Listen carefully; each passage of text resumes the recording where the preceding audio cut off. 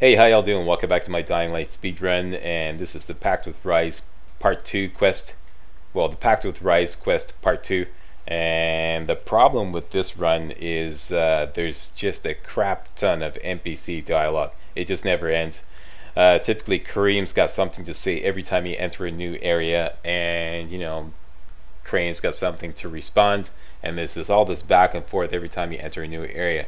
Now when you're doing a speed run, you're going so fast that you get to a new area before the dialogue from the previous area has ended or has just ended, and on top of which Brecken's got his own little panicky, you know, interjections to make. So between the three of them, there's just so much dialogue that there's no way I could do live commentary.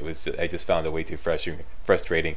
I found it frustrating to do dubbed commentary. I've been working on this video for about half an hour now. This is an 11-minute video, an 11-minute run, and I've been working on it for longer. I've been working on this for 45 minutes trying to figure out a way to get commentary on this video. And I finally said, fuck it, I'm turning the sound way down, so I'm not even listening to any of the sound right now. And when I edit this, I'm going to turn the sound way down so you can barely hear it. So that's why you can barely hear the sound, because otherwise I would never be able to get a word in edgewise. Alright, we're going to go up and contact the GRE, and this is the run basically where you run around collecting money from all the people you're supposedly, you know, that Rise is protecting. Alright, now if you have watched other speedruns, other Dying Light speedruns, you notice that everybody's, you know, using glitches and exploits. One of which is to, I mentioned this in the first video, is to one of the glitches is to duplicate a disaster relief package, like, you know, many times, and take all these disaster relief packages back to a quartermaster and instantly level up survivor, or instantly max out your survivor level, which will then give you all the survivor skills, including the grapple hook. Alright, now I'm not doing any of that, okay? No exploits, no cheats. So I'm doing everything the hard way. I have to, you know, manually collect all, you know, all the toxic lichen and common herbs, and make my own speed boosters, and rely heavily on speed boosters to move quickly through the game. On top of which, I'm, you know, going to be way under leveled throughout the entire game. Alright, so whenever I go into combat, it's going to be pretty hellacious. Now things are pretty cool up until you get to the school. Alright, in this video we're going to run into the fisherman's village. Things get pretty hairy there, but it's manageable. But when you get to the school, it's just hell, because Rise's men, as you know, who populate the school, they can dodge all your attacks, and they're tough as nails. They're really tough to take down. So as I mentioned earlier, I'm gonna have to have grapple by the time I get to the school, and I do. And even then, it's a hell of a fight. I'm gonna have to use a lot of cheap tricks in order to, you know, you'll see what happens in the school. That's when it all breaks down. If you're doing a speed run, if you're like just bombing through the game, you're not doing any side missions, you're not leveling up, that's when it all breaks down, when you get to the school. Alright, so we're coming up to the part where we meet the courier, quote unquote, in the tunnel. And it turns out the courier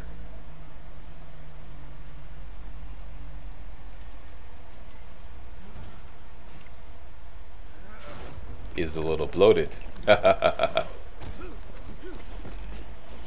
Okay, so we got bombers on the scene.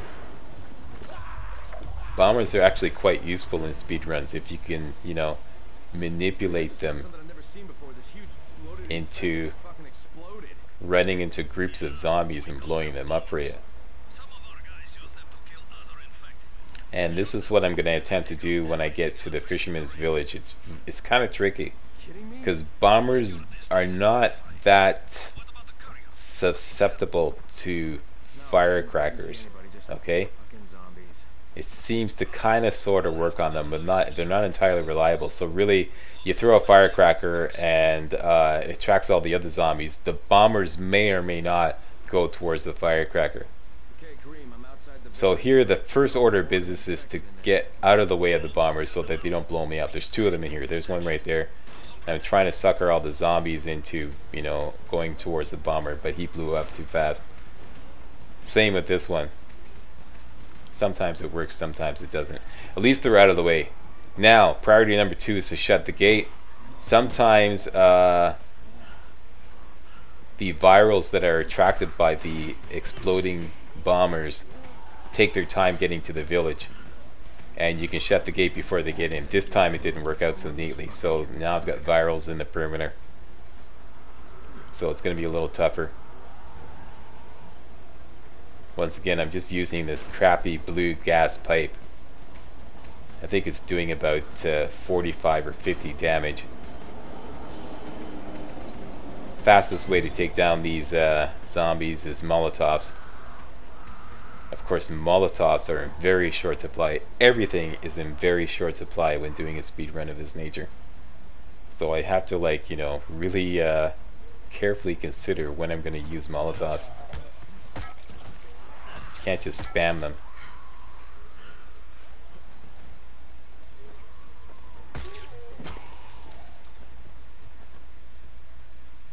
There we go, so village has been taken care of.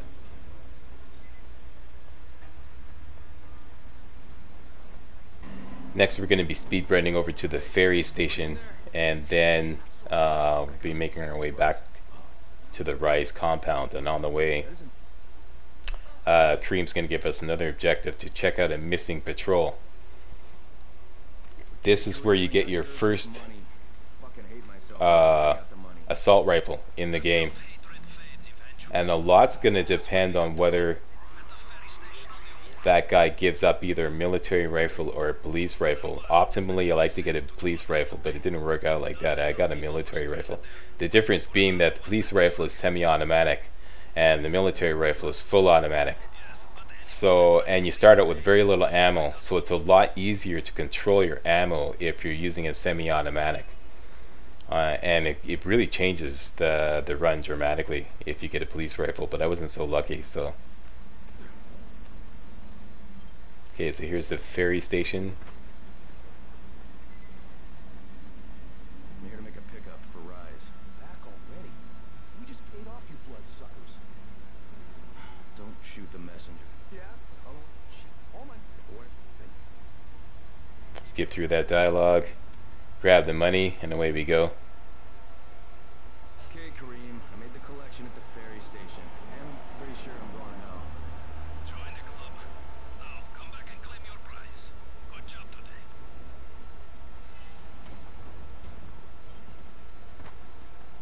Okay, the fastest way back is kind of like up and over the mountain. I still haven't got slide yet. That's not really a priority as far as skills. Vault is going to be much more useful.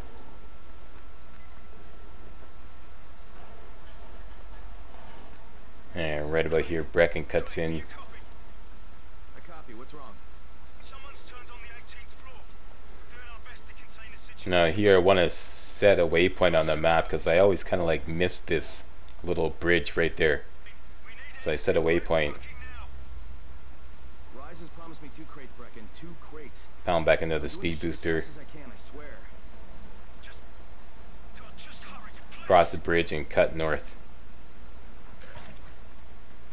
Now my landmark is a blue van. I'm looking for a blue van. Once we hit the blue van, we're gonna head inland. And I just set another waypoint near the missing patrol section. This new objective that Kareem's gonna feed us. There's the blue van. Cut inland. Go through the valley. How close are you? Now we're getting the new objective. Halfway back, I guess. Check out the missing patrol. I need you to make a quick detour. Now here you have to be careful. I noticed when you speed run, How is that my if you problem? walk in or you just run in there and whack that guy, okay? Often his rifle will clip through the ground. This has happened to me so many times and completely ruined my run. I had a lot of problems with this, and I noticed that only happens when you speed run. So I had to waste a Molotov on him to kill him just to make sure that the rifle didn't clip through the ground. And there we go. I got a military rifle, not a police rifle. That's a real bummer, but it'll have to do. Still make use of it.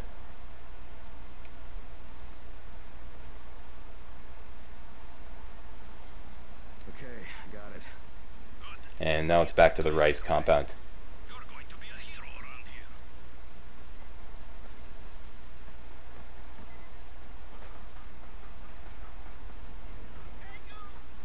So, I think it's safe to say that Rice isn't the most popular person in town, huh?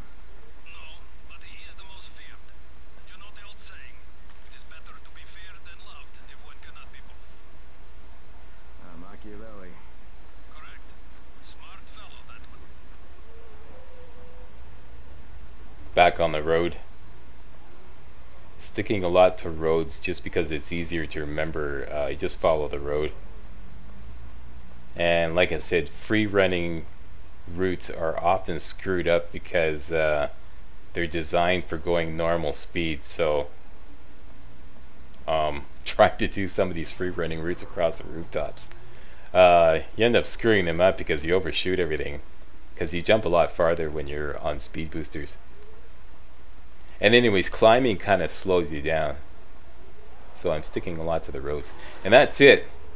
Made it back to Kareem. Right here, the blue. Skip through this.